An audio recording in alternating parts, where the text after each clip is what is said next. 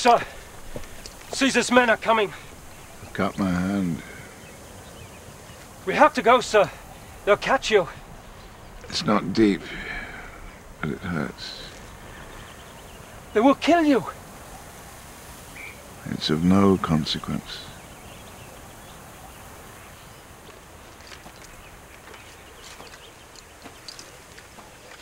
Our forces are routed. What are we to do? We shall fight again another day, I do not doubt. And prevail. And prevail. But for the present, we must look to our safety. Our safety is nothing. We must leave Greece and look to fresh levies. I may want to ask where. Africa. We must rally the cities of Africa. Africa. Dear gods, we're fast running out of continents. And coin. We have taxed every last coin from Greece and spent it all. What shall we use to buy Africa's loyalty? Seashells? We need buy nothing.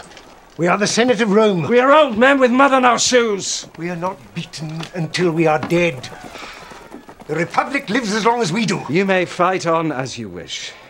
As for me, I will go from here and surrender myself to Caesar. Have you no dignity? No honor? Some little, I hope. Not so much as you, of course. Caesar will kill you. That may be. I'm not afraid to die. I'm tired. I want to go home.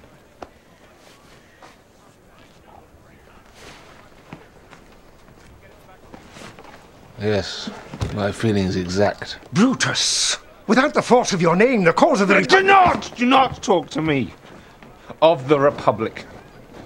If I had known what wretched company and rotten food I would endure, if I had known what an old fool is Pompey, I would never have left Rome.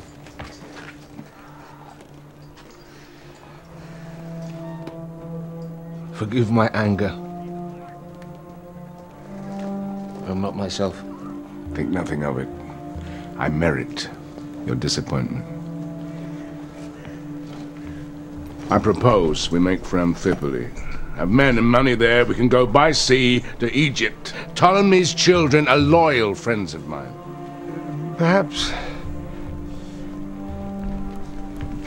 it's better we do not travel together.